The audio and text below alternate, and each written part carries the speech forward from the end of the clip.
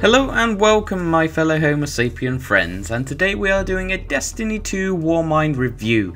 Now, as you all know, on my channel I do news, reviews and other things gaming.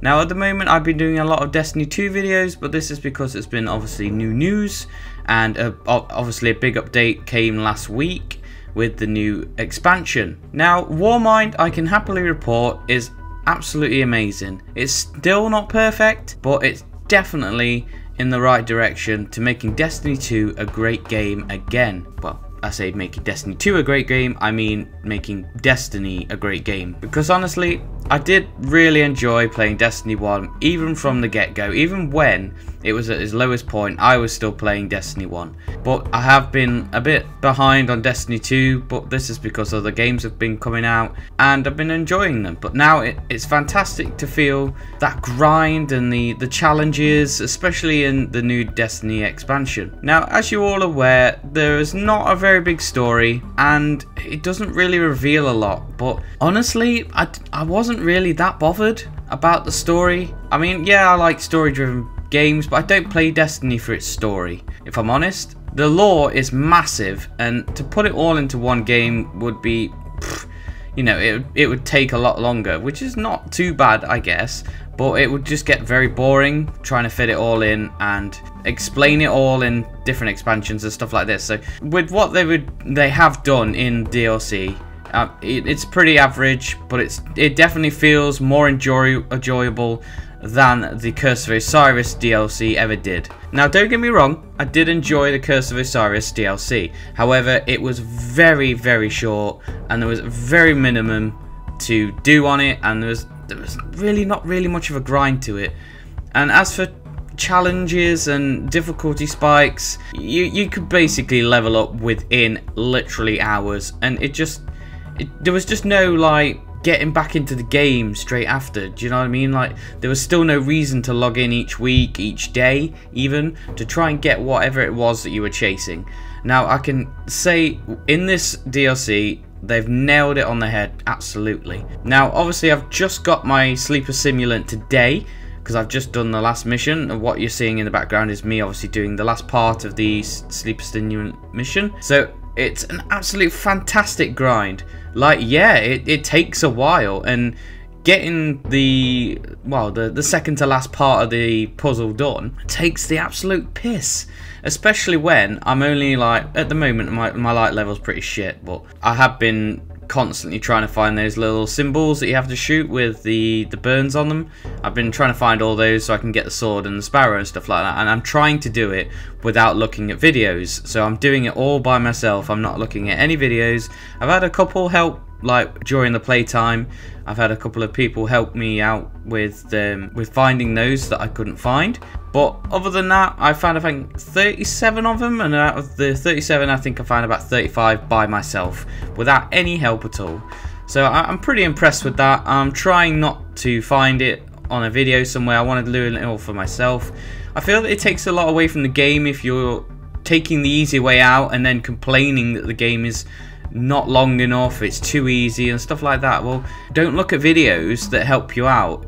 Why not try the game for yourself, go through it as it is, play it as a brand new game, like going blind with it, like rather than going on the YouTube and obviously like finding it on websites and stuff where all the locations are. Why not find it for yourself? It basically, like, I feel that gamers now have a very, very short attention span, and I don't know if this is because obviously they've got other things going on in their lives where they can't play it for like 8 hours a day. Do you know what I mean? Like, they want to be.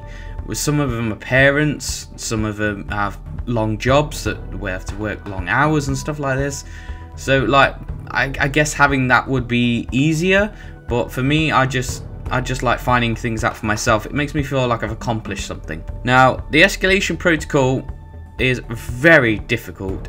I mean, very difficult. Like, they have absolutely amped everything on the difficulty spike, even strikes. Now, strikes are an absolute nightmare if you are not 350 or over.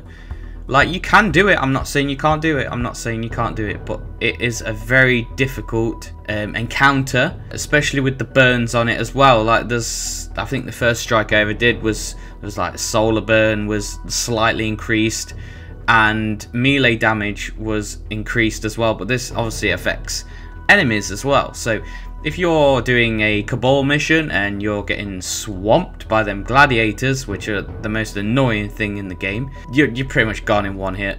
Like, honestly, it's so much more difficult. Like, from when strikes used to take like 10 to 15 minutes maximum, like, and now they take a good half an hour, 45 minutes if you're not quite at the level that you need to be. And it really makes you think tactically about when you go into the strike. Like, now I'm finding myself using more shotguns, because with the closer range that the enemies are now, shotguns are perfect for just clearing out the ads and getting rid of that the crowd in front of you, I suppose. And that's just fantastic. Like, it's really making me have a reason to use shotguns, because up until this point I never really used them, if I'm honest. Like, I was mainly like a grenade or a rocket launcher, or occasionally a fusion rifle, but not very often. But now I'm actually using shotguns again, and the catalyst for Darcy is absolutely sweet as fuck. Honestly, it's awesome. I never really used to use the Darcy at all, but with the catalyst on it, it just makes the gun so much more powerful. Like, I will be grinding for the rest of the catalyst, so again, there's another part of the grind that I could be doing. There's also a quest that renews each week, maybe for the Polaris Lance, possibly. No one has ever got this gun yet, so this could be a possibility that with the codes you got to do for Anna Bray each week, there's 5 to do in total. Maybe after the 5th one you have to do another quest. Upon that quest you have to do something else, and then maybe you get the gun from that, and that'd be fantastic. Another weapon for us to grind for. And honestly, the grinding in this game is fantastic. They've really nailed it on the head. Like, I know I'm praising this DLC quite a bit. I mean, they've got new ships, new sparrows, new ghosts, and they're not complete reskins. Now, I cannot emphasize this enough. Not all of them are reskins. That's fantastic. Finally, we're getting some brand new stuff for the game, and it looks incredible. Like, where were they hiding some of these ideas? Like, it actually makes me want to have these items now, whereas before it was just like, oh yeah, that's a reskin of that. Like, it just makes you want to grind it because it looks different. Do you know what I mean? It looks fantastic. It looks beastly. The only thing I feel that we need from strikes now is some specific loot to make us want to grind the strikes again. Now, we've got heroic modifiers, which is a step in the right direction for strikes, but however, we need that extra little bit just to make us want to grind for that special weapon, special armor piece. Now, please, for the love of God, no more emblems. I've got so many, I can only equip one, but it's not a very hard choice for me. Whereas if I had to choose from a piece of armor or a weapon that I'd rather be using instead, make that hard choice for me. Do you know what I mean?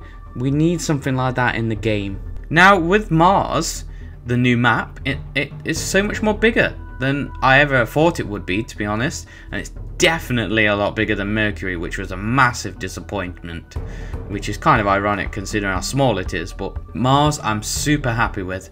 Even some of the enemies in it are quite hard as well, and there's so much more to explore, and especially with those little symbols you have to shoot as well, it just gives the game a lot more exploration. I love games when there's exploration. It's a great step in the right direction for Destiny 2, and if they continue on this path, I can imagine me playing even more hours than I already am now. Now, I haven't yet experienced the PvP or the raid layer, mainly because I'm not really interested in PvP, if I'm honest. I will give it a go, don't worry, but like right now I haven't even worked on my other 2 characters. I'm solely working on my main class, which is the Titan.